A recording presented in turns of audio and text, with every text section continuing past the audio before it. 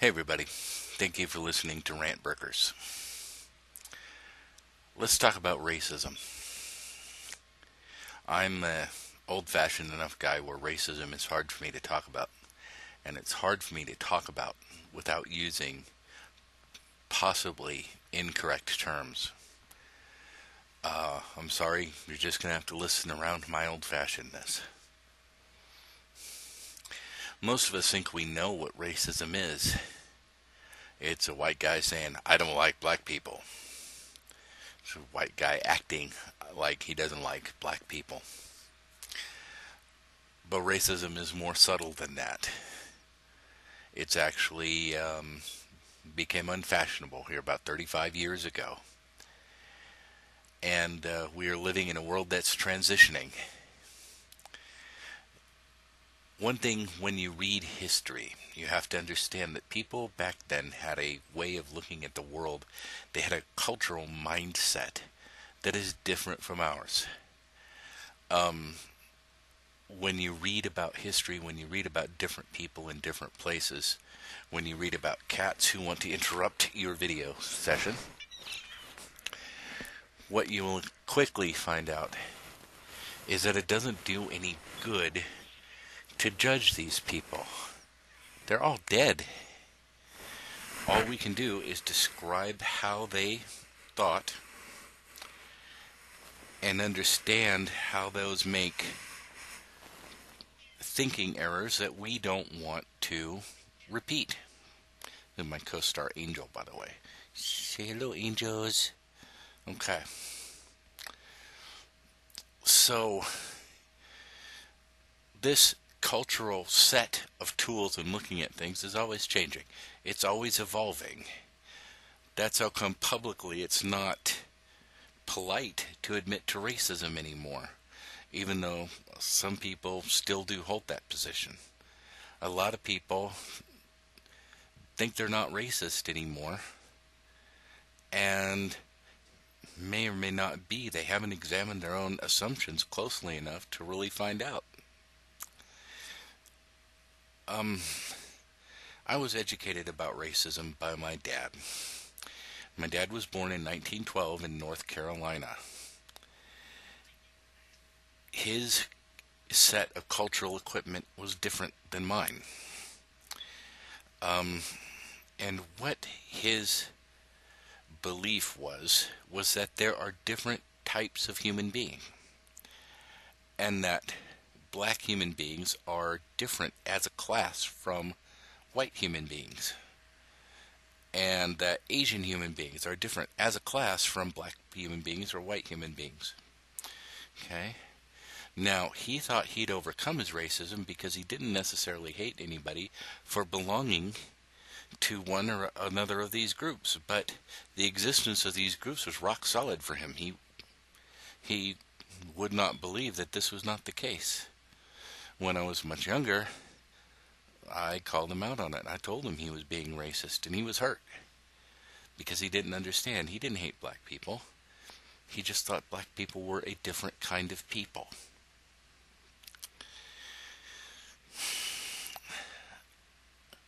I was raised in a world where I'm one of the first of a generation where we were raised with racism being wrong from the get-go.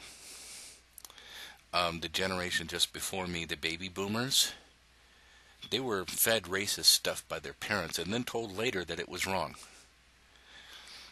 Now, as the first of a transitional generation, my thoughts, my beliefs, my cultural equipment are going to be betwixt and between.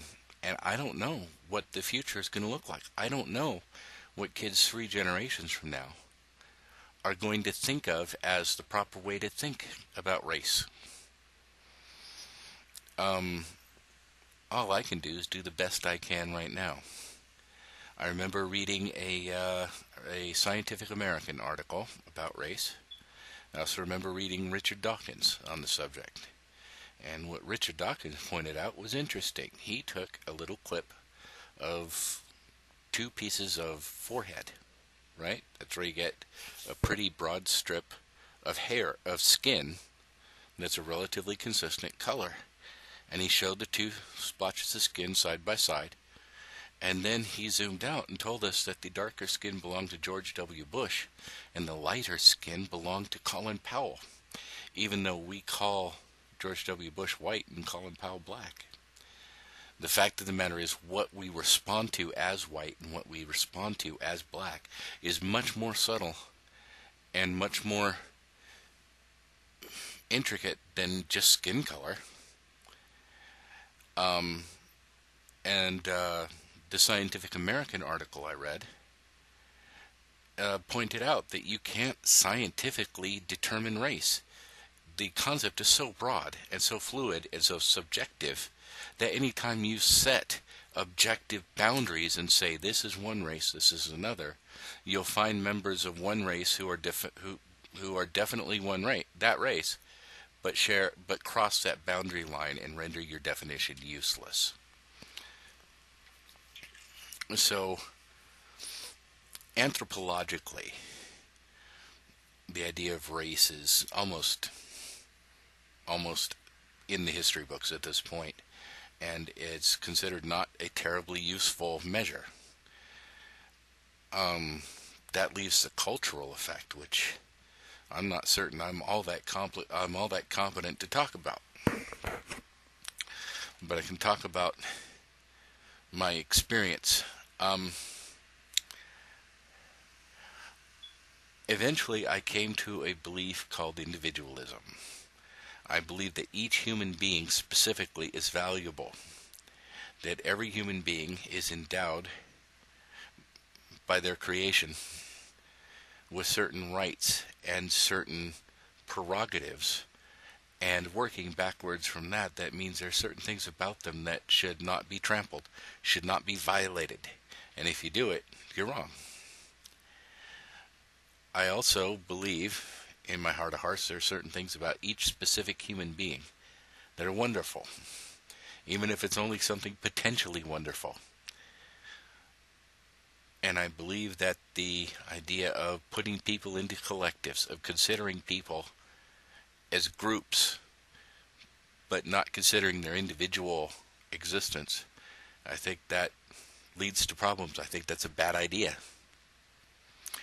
Racism is collectivism by skin tone, or whatever that subsurface emotional thing we're reacting to when we identify somebody by race. The fact of the matter is, it seems like the individual humans vary so much from one to the other that most blanket categories like race, like class, don't hold all the people you want to put in it. There'll be somebody who lies outside that.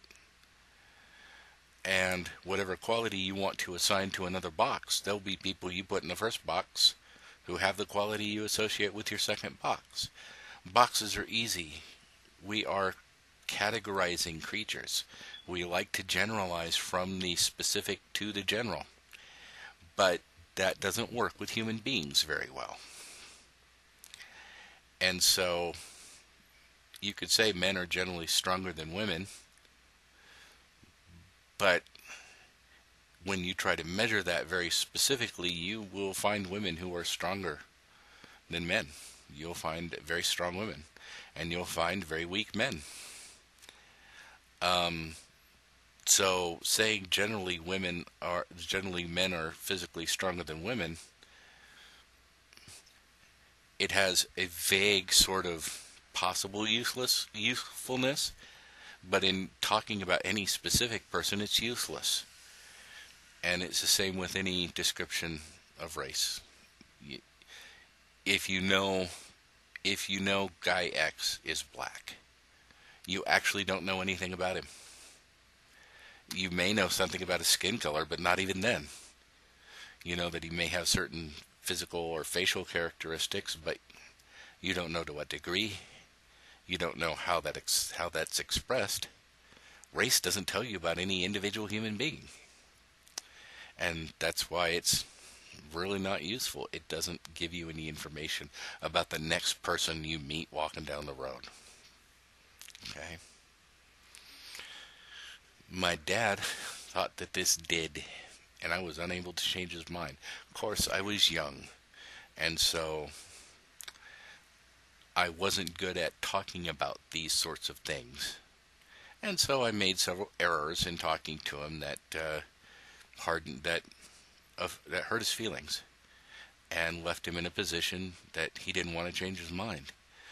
And so my experience is I've never changed any racist's mind away from being a racist.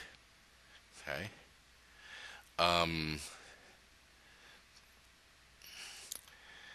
Now, the next question is, how does this concept interact with the non-aggression principle? Now, over on one of the two Anarcho-Capitalism Facebooks, we just had a huge debate roll through about that. And I skimmed part of it, but I think George Giancopoulos pretty much nailed it. You don't have to tolerate racists in your libertarian community if you don't want to. If you want to protest, if you want to picket, if you want to racist shame them until they go away, well, then in your anti-racist libertarian community, that's fine. Okay? I don't know how helpful that would be. Okay? I don't know how well that would really help communicate and promote the idea of individualism. But if you want to say that people are beyond help, if you want to say they're unrecoverable, that's your bag. I would like to think that's not the case. I would like to think that eventually, if we're able to display by example how individualism makes things better, that we'd persuade people. Explaining why individualism is a better idea seems to be taking a very long time and not working very well at all. And not be working very well at all. English, I talk the English good. Derpty, derpty, derp. But really, right now, persuasion is the tool I got. I hope to be able to show by example at some point. To be able to say, yeah, see, freedom works.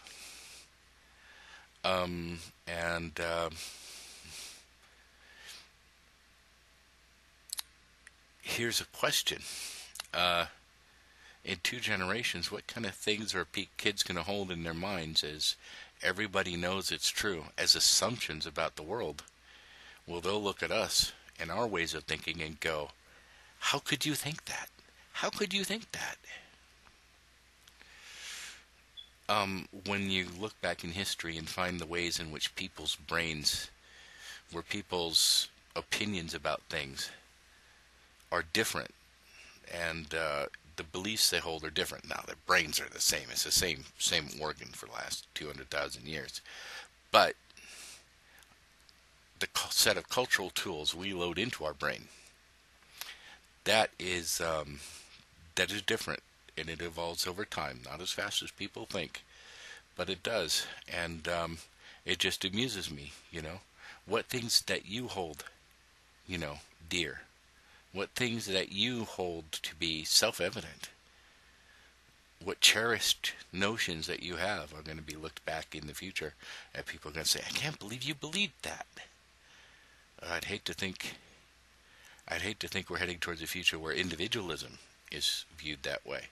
But you can probably find places out in the wild now, out in academia, out in colleges, we're saying, individualism first. Individuals first. You can't help a minority group by stepping on individual members of that minority. You can't help a minority group by stepping on individuals from any other group. It doesn't work like that. And people look at you like, oh my God, are you crazy? You're insane. You're mad. You're racist. So we are living now in a transitionary time. We're living now in a time where our ideas about race are becoming quickly obsolete. Um, and I don't want to denigrate the struggle of anybody who's had to carry around the effects of other people's assumptions about them. I don't want to denigrate the experience of somebody who gets pulled over for driving while black. The people in New York who got stopped and frisked, by far, the majority of them were black and Latino, because the cops could see that, and to the mind of those people, it seemed like that was a group that seemed more likely to be criminal.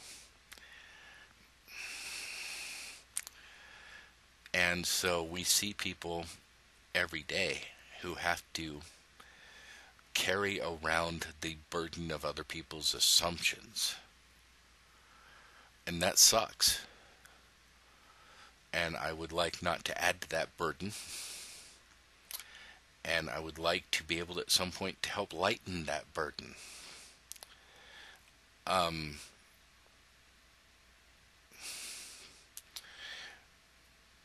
There are a certain group of people,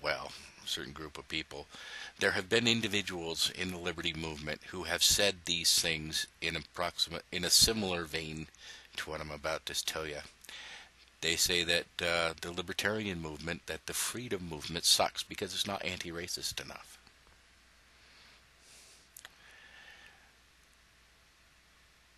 I find that to be sort of missing the point, right?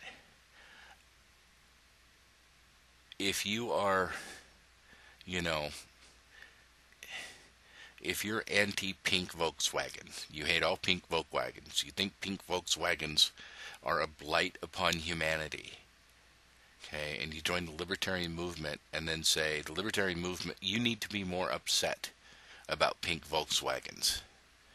Pink Volkswagens are a demonstrable evil on the face of the earth, and you are not upset about it. You are not doing enough to stamp out pink Volkswagens. Okay? You see what I'm saying there? I'm drawing a script for you. I want you to behave in a certain way. I want you to feel in a certain way. I want you to think in a certain way. And I am telling you that I am angry at you because you are not acting like I want, thinking like I want, feeling like I want. Be as anti-racist as you gotta be. But don't get angry at me when I don't follow your script or seem to be following your script. Okay, we all have our own struggles. We all have our own problems. We all have our own row to hoe. Okay? I like to think that I'm anti-racist. I think that kids 2 or 3 generations from now will look at me like I'm completely retarded and off the wall. But right now I'm doing the best I can. And I don't appreciate being told that I'm not good enough because I'm not stridently anti-pink Cadillac enough, or anti-this enough, or anti-that enough. Right? We're living in a world where people think that if somebody has a bad idea, it's okay to hurt them. It's okay to take their stuff. It's okay to rob and steal and injure and assault people because where their mom's vajayjay was when they were born. We live in a world where people do not understand that, no, when we say love one another, we're not just kidding, right? At least respect one another to the point where you're not hitting, when you're not stealing, when you're not lying. Okay? So that is a big struggle. That's a hard one. So somebody runs up and says anti-racism, and we say, whoa, make sure we got that non-aggression principle, and you say, oh no, you're willing to tolerate racism if you put the nap first. No. I think we have a lot of work to go before we can take the nap for granted. I think we have a lot of work to go before we can take it for granted, that people aren't going to say, nuke all the Arabs. I mean, I've heard people say that. And it's not that the two or three people I've heard say that, it's not that I think they would actually go and hurt or kill some Arab person just standing there. It's that they don't want to empathize. They don't want to see that there's a human being there. They don't want to have their hearts open to that idea. And I find that a little scary. So yeah, we got a little bit of work ahead of us to let people know. And the non-aggression principle means everybody. Everybody. Okay? And I think it'll work best if you treat it pretty much absolutely. Now, life is slippery. Life is squishy and has lots of gray areas. So, at some point you may be falling and have to grab onto somebody's flagpole to save yourself. Okay? Then we get into the corollary of the non-aggression principle. Don't be an asshole. But I'm hoping that we will be able to get to a point where we can show by our actions that the non-aggression principle, that you can have a voluntary society, that you can have a society that does not aggress. And, after that huge hurdle is taken, then nah, that doesn't sound right. Then I'll join the anti-racism crusade. No, I'm anti-racist now. I think it's a bad idea now. I just don't like being told I'm not screaming it loud enough. Okay, so that's this one. I think I'll jump into my other one here, because this is on the topic of that kind of prejudice. I'm a large person. I am rotund. I am overweight. Recently on my Facebook page, somebody fat shamed me about it. Okay. This person was a bully. Bullies allowed to feel morally superior. I posted an old picture of myself where I was skinny. About 20 years ago, 22 years ago now. And I said, this is me back when I was skinny. And they said, well, you could be again if you wanted to. And I said, neat, judgmentalism. He said, self-pity. Because he wants to tell himself that, it's a matter of getting up and doing 5 jumping jacks and then you'll be thin. It's your choice. Right? Because that way he can feel morally superior. Okay? And that's really what this is about.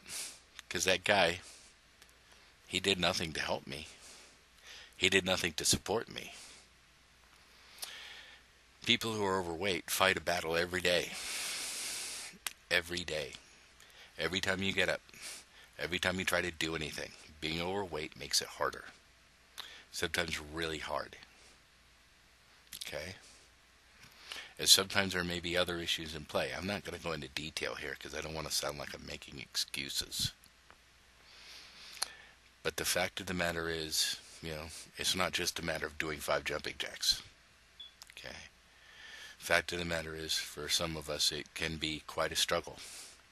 Okay? And the question is, when you meet me, when you talk to me, when you interact with me, are you there to be helpful? Are you there to be supportive?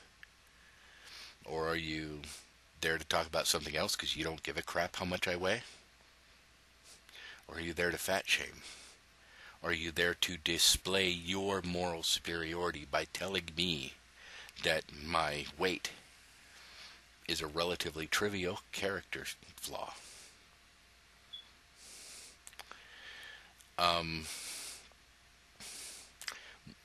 The person who did that to me, I unfriended him. I didn't even bother to block the guy. It wasn't that important. Not worth that kind of effort. I might later if it turns into a flame thing, but I don't think it will. Fact is, I have better boundaries than that, so I don't have to worry about what some loudmouth on the internet says. He says, you suck, and I say, yeah, bye-bye. Okay, but I wanted to point that out because, you know, I wanted to point out that there is that prejudice around. And I wanted to point out that it's slipping through as some sort of morally appropriate prejudice, as opposed to, say, racism, which is not. I don't think fat shaming is any better than slut shaming or anything else of that ilk. Looking at my time. So I guess the question is, when you talk to somebody, are you there to try to lift them up? Are you there to try to make things better for them? Are you there to have fun? Are you there to have an interesting conversation? Or are you there to talk about how superior you are and how much better you are than they? Because I could tell you from experience on both sides, getting up on my high horse does not help me. It does not help me to be helpful to anybody. And I find when I'm helpful to people, I like Jay better. I enjoy being Jay better. When I'm a positive experience in your life, even if it's just making you giggle and smirk, I like being that guy. I enjoy that better than not being that guy. Okay? So,